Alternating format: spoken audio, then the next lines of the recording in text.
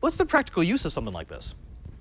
Well, it means that you can do kind of cool animations. I don't know if you can see it with the backlight on here, but here's an example of a bar of 8 LEDs that I have. That's just kind of, this is a program that my daughter wanted me to write up. It's just kind of a rainbow that cycles through. You can kind of see it's green at the top, then now it's blue and went up to red. And so the rainbow is just kind of falling down the row of LEDs there.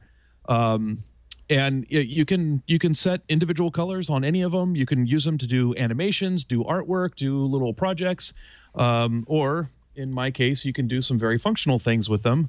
I have, hey, it powers off on this one. Trust me, this is a clock, and it looks really cool when it's powered up, and I'll get it powered up in a second. Right. The very cool thing about this is because they're all connected serially, there's no complicated wiring. As long as you can connect the digital pin on one LED to the digital pin on the next, you'll be able to control each and every single one of them in an array, assuming that you know what position in that strand that LED is. Okay, Smitty, correct me if I'm wrong, but I understand the way that WS2812 works. Let's say I have something like this. This is a pixel stick. I actually purchased this from Ready to Fly Quads. So it's 8 WS2812 LEDs in a series. I would create an array of 8 values, and those values would include the color and the brightness.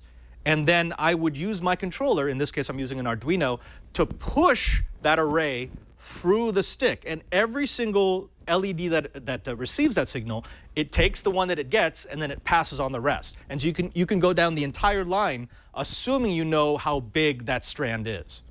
Correct.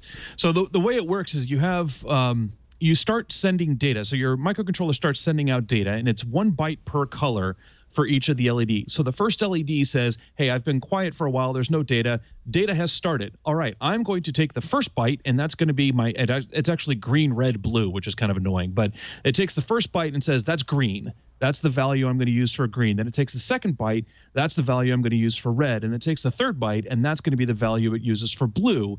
And it consumes those bytes, and it does not send them out.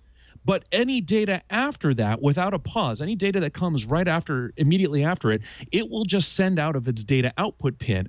If you take that data output pin and send it to the next LED, then the next LED says, oh, it was quiet before because it didn't hear those first 3 bytes, but it hears the next 3 bytes, and it will consume those 3 bytes, and anything that comes after it just gets passed down the line. And so the first LED in your string sees all of the data, but it only consumes the first 3 bytes and just passes through everything else. Then the next LED sees everything except the data for the first LED, consumes the next 3, and passes everything else. And so if you've got a string of 8 of these things, you will end up sending 24 bytes down the wire. The first 3 will get consumed by the first LED, the next 3 by the next LED, so on and so forth. And when you get down to the last LED, all it sees are the 3 bytes for it, and that's it. It doesn't see anything else.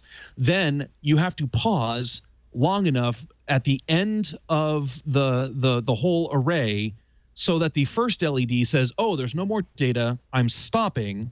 Now the next data that I will see, I will start consuming again. And in that way, you can individually address every single LED, but it does mean that you need to output data for every single LED on the chain every time you try to update it.